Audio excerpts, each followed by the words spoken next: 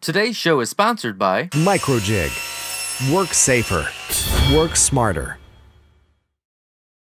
Want an easy way to strengthen up miter corners on picture frames and boxes? Check it.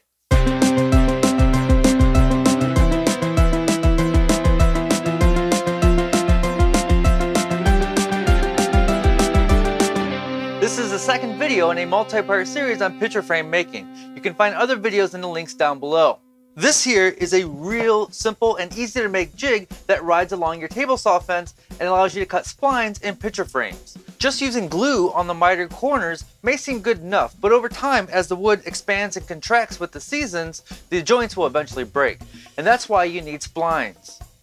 Unlike a lot of spline jigs, this rides along the fence and not the miter slot, which means you can place the splines anywhere you want and cut even wider splines by moving the fence and making multiple passes. Setting the blade height is easy since the corner sits just a hair above the table and the two guides easily clear the blade.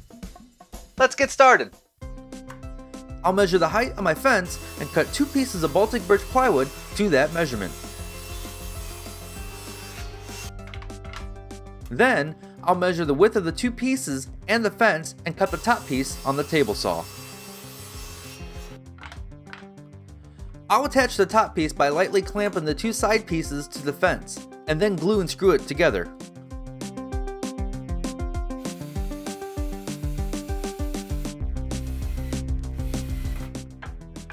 Making sure it slides nicely along the fence, I'll then attach the support board to the assembly. You'll want to make sure it's square to the table before gluing it up.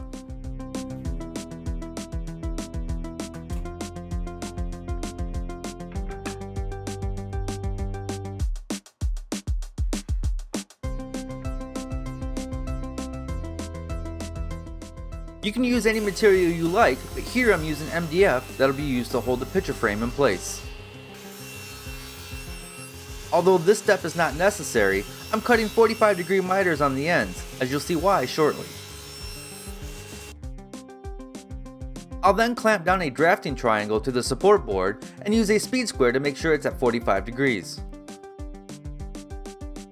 The drafting triangle is then used as a guide for our 2 MDF pieces. The 45-degree angles we cut earlier align with the edges of the board. Again, not necessary.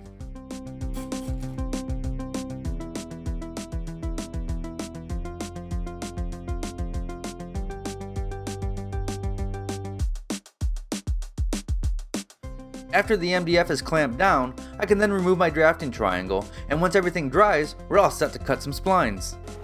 Setting the blade height is just a matter of setting the picture frame in the jig and raising the blade to the desired height. I then slide the fence over and visually align the blade to the center of the frame. I suggest clamping the frame to the jig as you run it over the blade.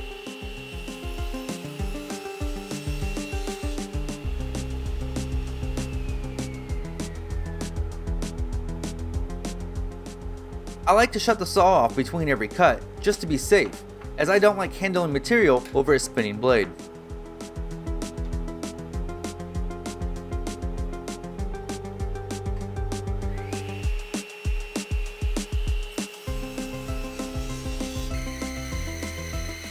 Over at the bandsaw, I then cut out the splines and glue them in place. A nice fit, and doesn't need to be too snug. No clamps necessary.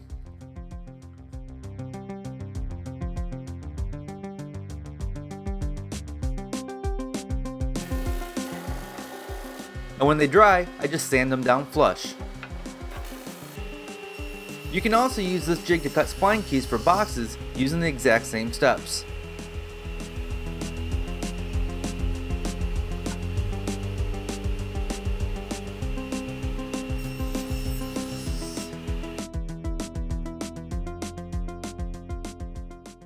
I suggest using a full curved blade with a flat grind. A thin curved blade will work just fine, and if your blade doesn't leave a flat bottom cut, don't worry about it too much. That tiny little gap may not even be noticeable, and it can always be filled with sawdust and glue. Well, thanks for watching. This is a multi-part series in picture frame making, and I encourage you to check out these other links. Well, that's it. Be safe, stay passionate, and make something.